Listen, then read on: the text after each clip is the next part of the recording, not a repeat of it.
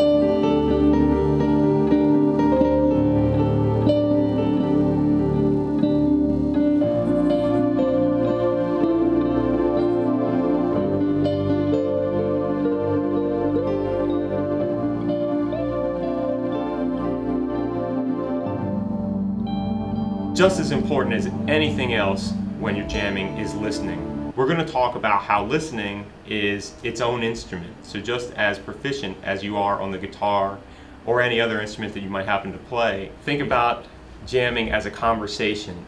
I say something and then you say something as a response, and then I say something as a response to that.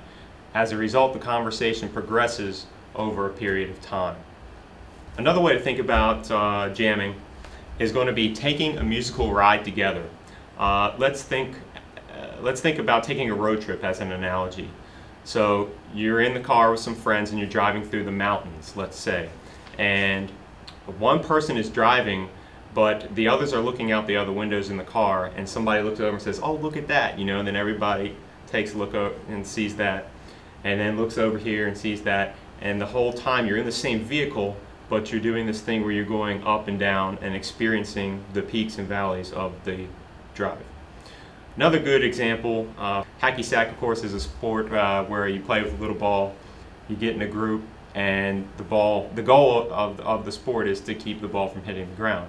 Now, somebody can get the hacky sack and they can solo with it, and then they pass it on to the next person or across the group. The idea is to keep it going without the ball hitting the ground. I would agree, yeah. I view improvising, and I mean, in terms of a jazz construct, you know, like you have an idea in your head to contribute to the piece, you know, and it's more of a solo escapade, you know, of your, you know, expression. I consider jamming to be more of a group activity in a way, you know, just you're communicating with everyone else on making a whole idea versus a singular idea.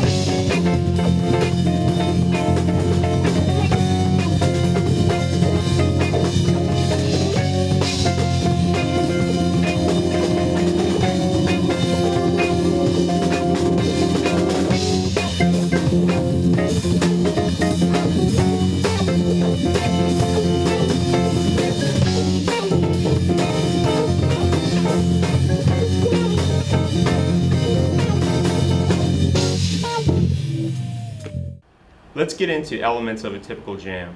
At the core of this is going to be more or less a musical well that all the members of the jam are contributing to.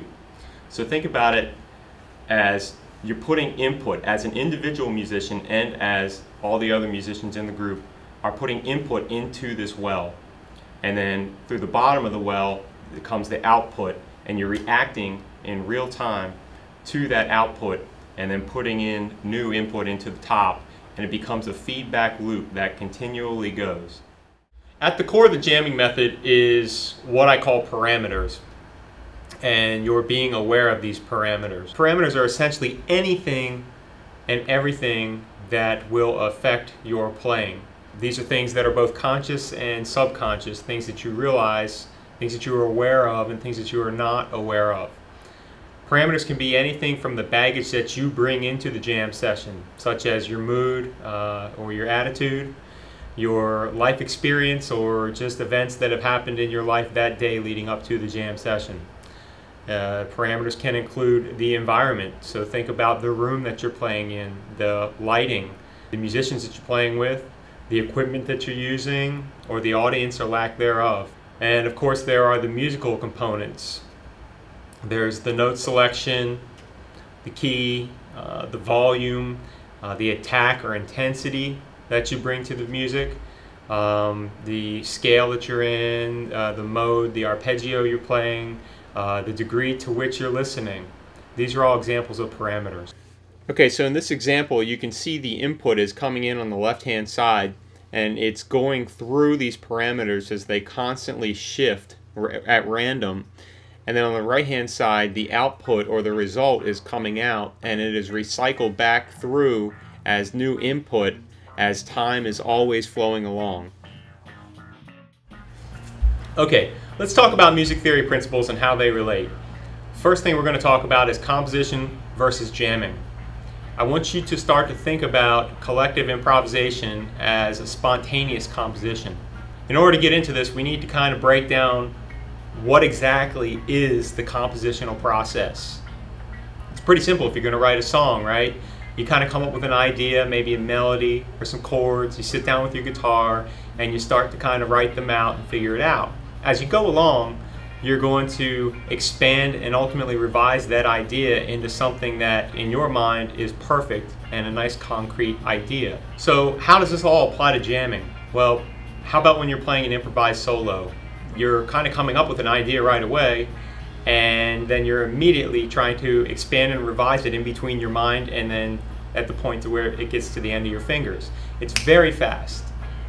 So that brings us to making a point on what is the major difference. It's time. Okay, that can be a very good thing and a very bad thing. The reason that it's bad is because musicians tend to strive for perfection.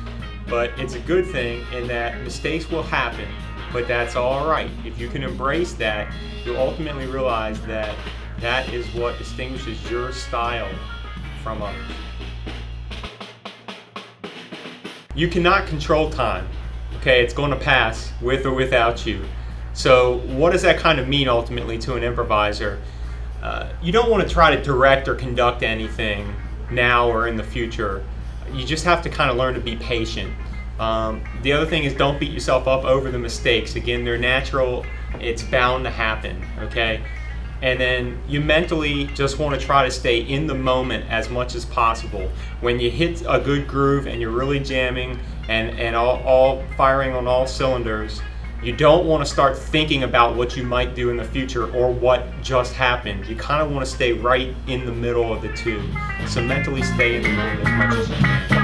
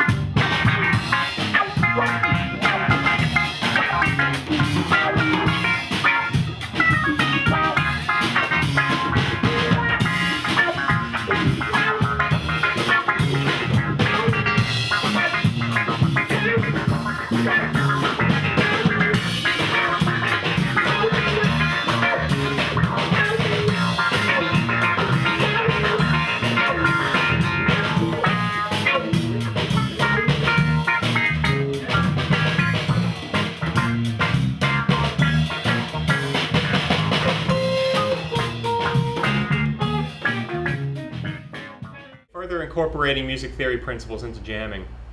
Let's talk about voice leading. By definition, 2 or more voices can move in only 4 basic types of motion. The first is parallel, where the voices stay the same interval apart.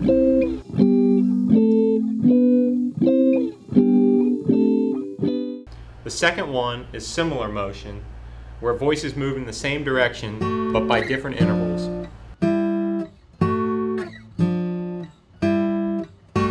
The third is contrary motion, where voices go in opposite directions.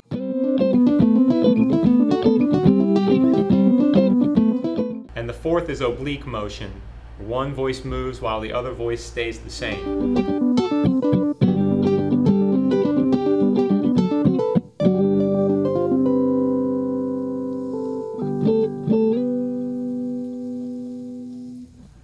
So the question then again becomes, how can we incorporate this into jamming?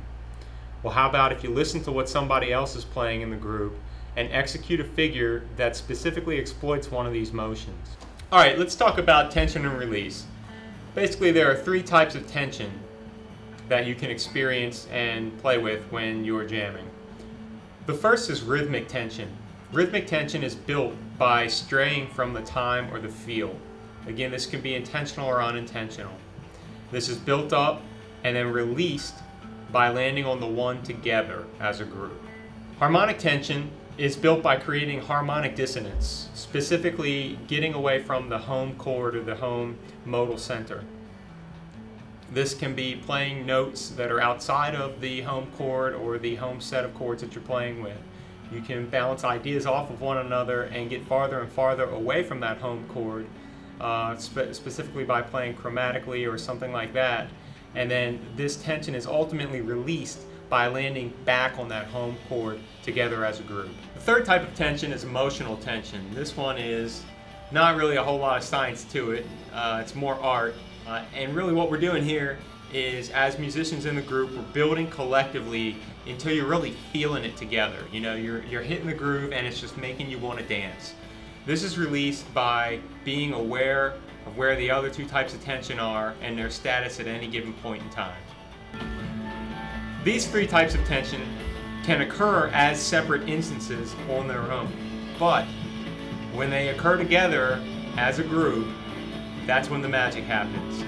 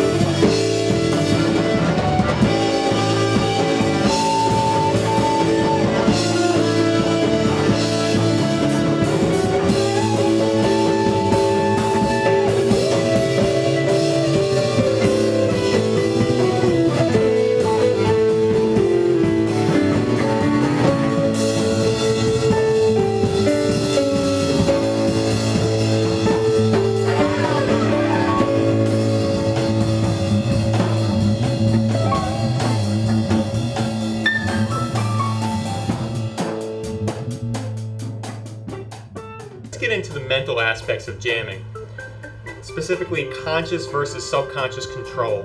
The goal here is to find balance between the two. When I talk about conscious control, I'm talking about your music theory knowledge, stuff that you know, your bag of tricks, your go-to licks. We're going to use those for you to fall back on, okay?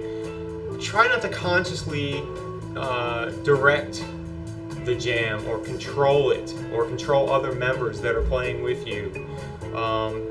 Think more in terms of creating something that is organic in nature.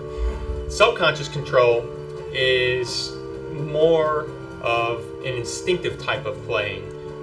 You're not really so much in control, but it's more relying on your instincts that you've developed, instinctively knowing and reacting to what you're hearing coming from the other players in the group, happening of course in real time. Of course, then also there's the muscle memory or the habits that you've developed over many years of playing that you can kind of rely on without thinking about. Unique tendencies such as scale patterns or licks or riffs or something along those lines that you're very familiar with and don't have to think one bit about. Alright, so don't be afraid to take any risks. Get out there, get out of your comfort zone, jump right into the music, and just play what you want and experiment. That's the only way you're really going to learn anything through any of this, and ultimately the only way you're going to get better is to practice with taking those risks and experimenting with the music. So get away from the stuff that you're familiar with and get out there and just don't be afraid to play a wrong note or to play something that's unfamiliar. You got to keep in mind, oftentimes great discoveries come from making these mistakes, right? I've created a lot of music in my life that have come from making mistakes. That has been some of the best music that I've ever made. So don't rob yourself of the possibility. Just, don't be afraid to take that risk. Constantly ask yourself questions. For example, how could you mix or rearrange a given set of parameters? How can you change something? How can you make something better? How can you revise an idea that you think is good, but now can be much better because you're applying some different parameters that are within your control to that line that you're playing.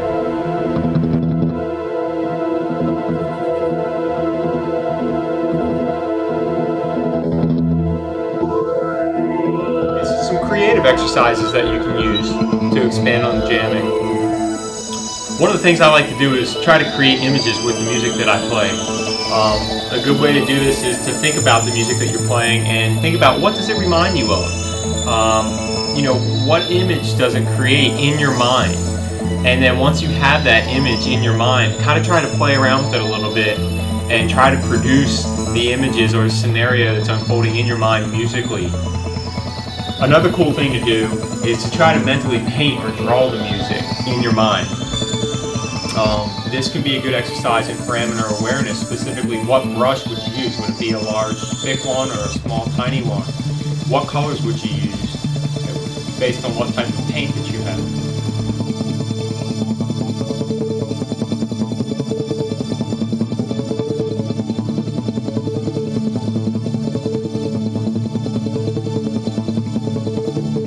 Here's some more creative exercises you can do. The note personification or tangibility. Of course, personify means to give a human-like quality to an inanimate object. So when we're talking about notes, for example, how about sharp and pointy notes as compared to dull and flat notes? A sharp and pointy note could be a quick and loud note, whereas a dull and flat note might be soft and a longer type of note. Another cool thing to do is to imagine the music as being heard through someone else's ears. This forces you to kind of step outside of your own head to try to gain objectivity and a different perception of the music. So, for example, what would it sound like to the drummer? What is he hearing in this same music that we're creating together?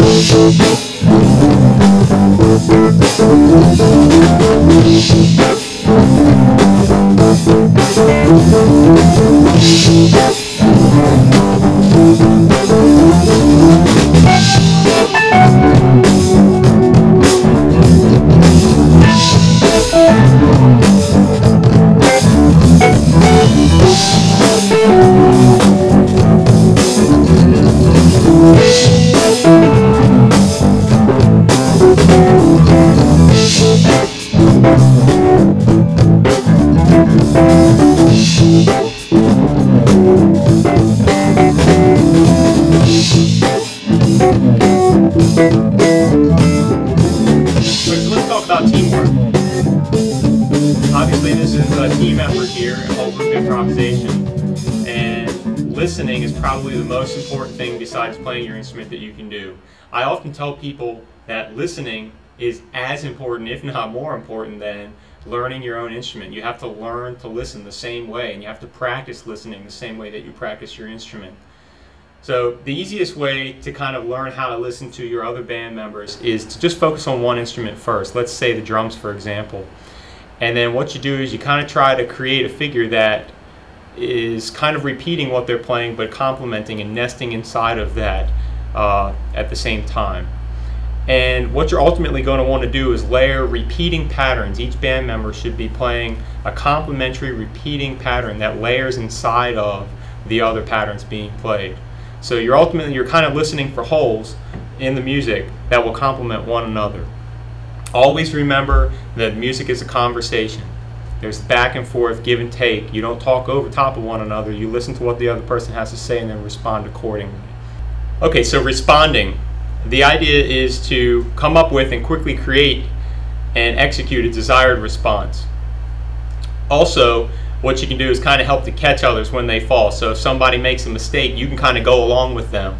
And let's say they play out of the tonal center a little bit, you kind of follow them with chords or whatever that's complementary to that. So you're kind of altering your response according to what you're getting as far as the input from the group. Another thing that you can do when you're responding is catching others when they fall and helping them to cover mistakes. So if somebody else in the group plays a note that's out of the tonal center, you can kind of help playing something that's complementary going outside of that tonal center as well, and it sounds like the music was supposed to go there on purpose. The best way to get started is for one instrument to play a simple repeating pattern. Once that instrument is doing that, everybody else in the group is listening, and then the next designated person starts to play a simple repeating pattern that complements the first one. You go around until all the other instruments are layered one at a time in a similar fashion until everybody is playing.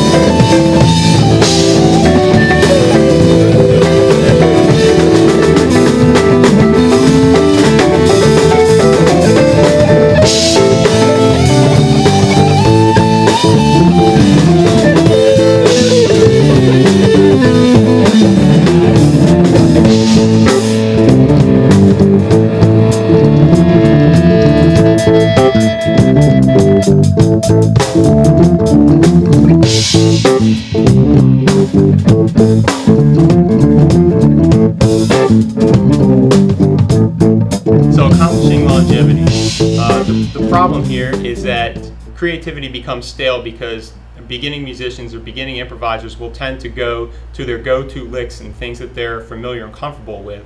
And it's hard for beginning improvisers to kind of get out of their box, so to speak. They're using their familiar musical language. So here's a way that I've created to get around this, and it's what I call the 15-minute minimum jam exercise. What you do is you get a clock and you put it up so everybody in the room can see it. And there's one rule, and that is no one stops playing until 15 minutes have passed. Chances are good you're going to create some pretty ugly music in that 15 minutes. But the cool thing that'll happen is after the first 5 minutes, all the familiar vocabulary will be exhausted, so the musicians are forced to make themselves become creative to get through the remaining 10 minutes.